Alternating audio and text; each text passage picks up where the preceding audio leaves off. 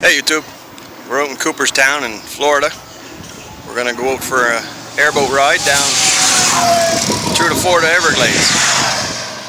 Stay tuned, check it out.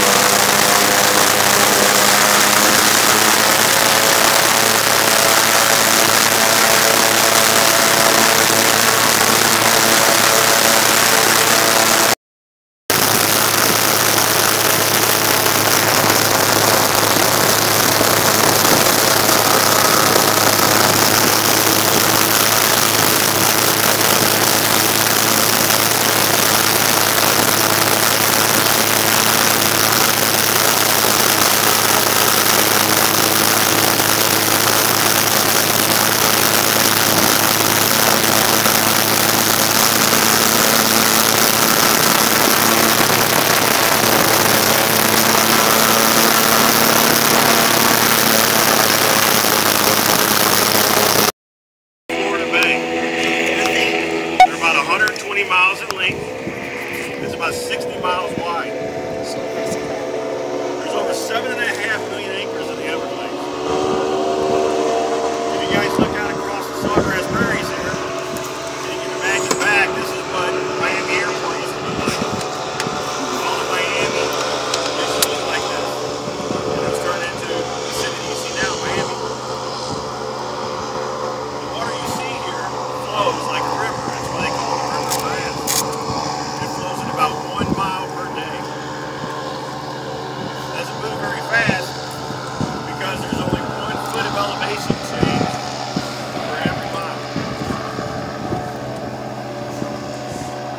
How deep is the water? What's that? How deep? Right now we're probably at about a little over 2 foot, probably about 2.5 foot deep. But right now we are in probably one of the worst floods we've had in history. Normally we'd be coming into a drought about now. We'd only have about 4 to 6 inches of water. That's why these boats are designed the way they are. There's times of the year where the whole bottom of this boat is dragging the ground while we're running. So that gives you a difference what Mother Nature's doing to us this year.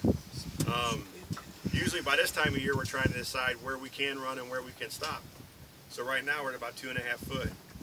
Now, this is your drinking water from when you're in Miami, Davie, the Keys. So just think about that when you get a glass of water at the hotel tonight. You could have had alligators swim in it yesterday.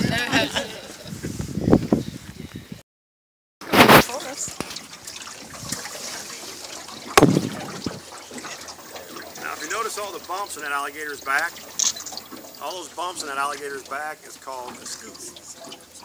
The purpose of those scoots are for armor, for one, and the other is for help control the body heat temperature.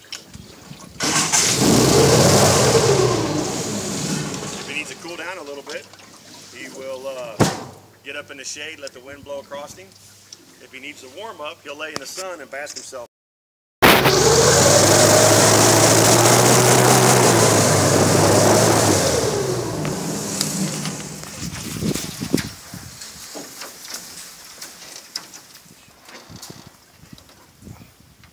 Summertime, and when he needs to warm up, he'll get his body nice and warm by laying up in the sun and letting it bask.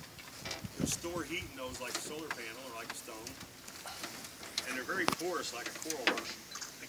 They can actually circulate the blood through the bone and back down to the core of the body. And the reason they do that would be in the winter months. The body temperature drops in the 60s, the food won't digest in their stomach. So what they'll do at night is they'll go out and lay around, they'll get their bellies full. They'll lay up on the bank and sunbathe.